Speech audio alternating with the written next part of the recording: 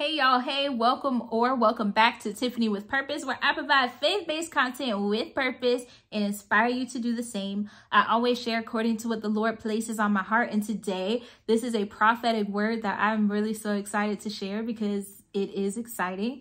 And yeah, we're just gonna dig right into this thing. So last night, in part of my dream, I saw, okay, in real life, like this is a real life thing that I own. There's a train that spells my name, and each piece of the train is an entire letter. Okay, and so in the dream, I was seeing that the train, I was just seeing it, right? But I looked closely, and one of the F's in my name is missing, specifically the second F in my name was missing in the train. All right, this is a train that my mom got us in childhood. My sisters and I each have one that spells out our name, but I saw it in the dream last night. Honestly, forgot all about it, for real. And ended up going to my parents' house this evening, and my nephew, he's 3, he's playing, he wants to play, and he tells me that there's some, Tati, there's go get the ball from the closet. I was like, the ball in the closet? Now, usually, I just pull a quick little reverse psychology and be like, oh no, you have to go get it. Usually I do that and make him get it himself. But this time I was like, I'm going to go along with it. I literally almost never actually go along with it. But I decided to go along with it, and it's in the closet, and this is my old room. And so I go get the ball out of the closet, and I look over, and there's like this shelf in there. Why is one F from my name train sitting on top of it? None of the other letters are there. I didn't even like look around to see how close in proximity they were. That F was sitting on top of the shelf. Y'all, that was so loud. And like I said, I had forgotten about that dream, but when I saw the F, the Lord brought that vision right back to me clearly because it had just happened last night. So I'm like, oh my gosh, what are you talking about? Because clearly you're talking. Here we go. This is what I found. So 3 things that the Holy Spirit kind of made me key in on. 1, F is the 6th letter of the alphabet. And so part of my study included learning about the 6th letter of the Hebrew alphabet. F is the 6th letter of the alphabet. It was the 2nd F in my name that was missing. So the 4th letter in my name was missing. So I also studied the 4th number in the Hebrew alphabet. And I have 2 F's in my name. Okay. I have 2 F's in my name. So I found this scripture, and I'm going to give it without context first, and then I'll give you the context. This is from Deuteronomy chapter 15, verse 18. It shall not seem hard when you set him free, for he has given you 6 years with double the service of a hired man. So the Lord your God will bless you in whatever you do. Okay, even with no context, this is good stuff. We already talked about how this 2024 is a year that is all about freedom. So being set free, he is giving you 6 years, the 6th letter with double the service. I have 2 F's in my name of a hired man. So the Lord your God will bless you in whatever you do. Now let's give the context. This is Deuteronomy chapter 15. And this particular chapter is talking about the sabbatic year. Let me read you what verse 1 and 2 say about the sabbatic year. At the end of every 7 years, you shall grant a remission of debts. This is the manner of remission. Every creditor shall release what he has loaned to his neighbor. He shall not exact it of his neighbor and his brother, because the Lord's remission has been proclaimed. Y'all, the Lord is canceling debts. And I want you to know that he means that spiritually, and he also means that like literally financially. And I can speak from personal experience, which is why also I knew it was important for me to share this, that there are already some things in play in my own personal life concerning this word. And there's one thing that I am putting big faith on the Lord, and I have a bunch of people joining me in prayer about for some things to just like disappear. But the Lord, for him to tell me this today, he's letting me know I'm going to do that thing.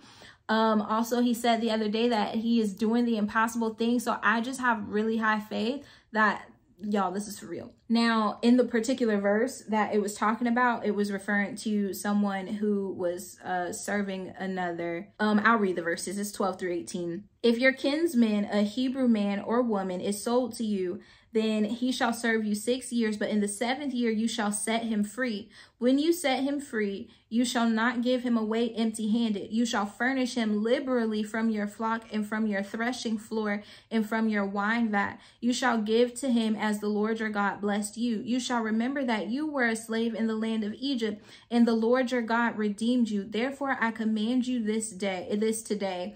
It shall come about, if he says to you, I will not go out from you, because he loves you and your household, since he fares well with you, then you shall take an awl and pierce it through his ear into the door, and he shall be your servant forever. You shall do likewise to your maidservant. It shall not seem hard to you when you set him free, for he has given you 6 years with double the service of a hired man. So the Lord your God will bless you in whatever you do. All right. So this is talking about freedom, and it's talking about debt cancellation. Okay. Here's some other things that the Lord used to kind of speak more into this word. When I said studied the 6th letter of the Hebrew alphabet, it is the letter called Vav. It is the shape of a hook. And also, when it's used in front of a word, it transforms the past into the future, or the future into the past. Okay, when you use this letter in the front of a word, it changes the tense of that word, like future tense, past tense, the past into the future, and the future into the past. And so the Lord was just speaking to me a divine reversal. This letter being shaped like a hook was also significant to me, because one of the first visions that I had that was super oh my gosh, I was talking with the Lord in this thing, was back in 2022, the summer of 2022. I was on a boat. I had a lot of fish, and then I heard something snap, and I looked, and all of my fish were getting out. And so I'm yelling to the boats next to me like, hey, something's catching the fish. And on the boat next to me, there's Jesus. And he has this huge lot of fish on his boat. And literally they're being held back by his presence. But I know in the dream, as soon as he gives the command, that all of those fish that were on his boat were going to jump onto mine. He showed me, he literally was speaking to me and showed me that the fish that I had that had gotten out, he said they had to be purified. I'm taking these from you. And he was showing me now I'm seeing this happen, that those fish had to go through a certain process. They had to go through a certain area of the water.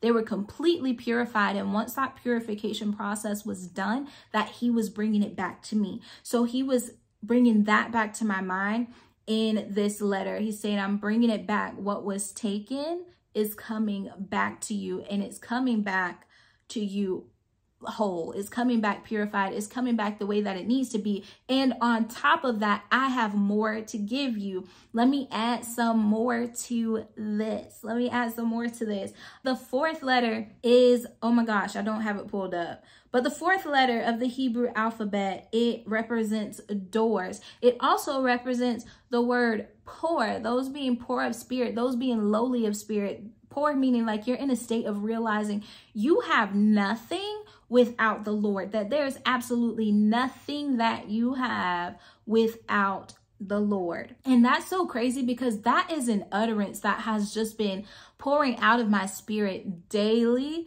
these last couple of weeks, where I'm just expressing that to the Lord. There's nothing that I have, God, without you. Nothing that I have without you. And so it's all of this. It's he's opening the door for this financial blessing, for this whatever blessing, because I don't think that, personally, I don't think that's all financial. Wherever something has been taken from you in your life, he's restoring all of those things. And y'all, come on, he's doing it. Okay, yesterday I was having a moment with the Lord, and I was sad, and I was sharing that with the Lord, and there was just a lamenting in my spirit, and I'm talking it out with the Lord. I'm saying, this is exactly how I feel, but I'm however, Lord, you have done such beautiful things in my heart, in my mind, in my life, that I will not allow the enemy to steal any of the glory. Therefore, I will rejoice. Therefore, I will walk in peace. Therefore, I will be glad. Therefore, I will lift up thanksgiving. And the Lord is ministering these things to me, right? He's giving me this understanding as I'm also pouring out to him, like sharing with him, was in my heart. He's telling me this. And then I heard in the spirit, he said, the glory that is coming is greater. The glory that is coming is greater. And I knew loosely that that was a scripture, but it specifically was Romans 8:18, which says, for I consider that the sufferings of this present time are not worthy to be compared with the glory that is to be revealed to us. Now, in context of the scripture, it's talking about the coming of the Lord. It's talking about the children that he's raising up right after that. For the anxious longing of creation eagerly awaits for the revealing of the sons of God. And so that's what the context of the scripture is. But in the context of the conversation that I was having with the Lord, he was letting me know that what I was feeling in that particular moment is not even worthy to compare to what he is about to do in my life. And I want you guys to receive that for yourselves. If you're finding yourself in a similar place of like, you're just lamenting some things, there are some things that are just like, you're a little bit sad about. Talk to the Lord about it, but receive this word. The suffering that you're feeling right now is not to compare to what the Lord is about to do. And he is doing great and mighty things. And I'm excited about it because, y'all, for real, he is doing great and mighty things. And so receive this for yourself. First of all, test the spirits and make sure you go to the Lord and say, Lord, is this being revealed by your spirit? Holy Spirit, is this from you? Spirit of truth, are these the words that you have spoken to this child? And if so, Lord, if you say yes, then I attach myself to this thing, for you have spoken that this is a time where you are canceling debts, Lord. And I ask you to do that for me because of your faithfulness, Lord. Cancel my debts too.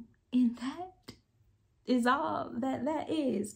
Okay, I have another half of a word that's coming, but I didn't get to the bottom of this. Honestly, I do think that it relates, but I just need to study it out a little bit more.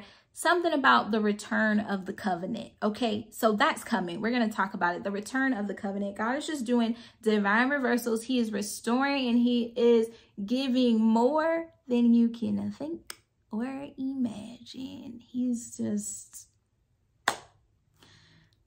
20 out of 10. Okay. Consecrate yourself to him. Really get into his presence because you don't want to miss out on these blessings. That's all that I have for now. You guys be great in the strength of the Lord. Until next time.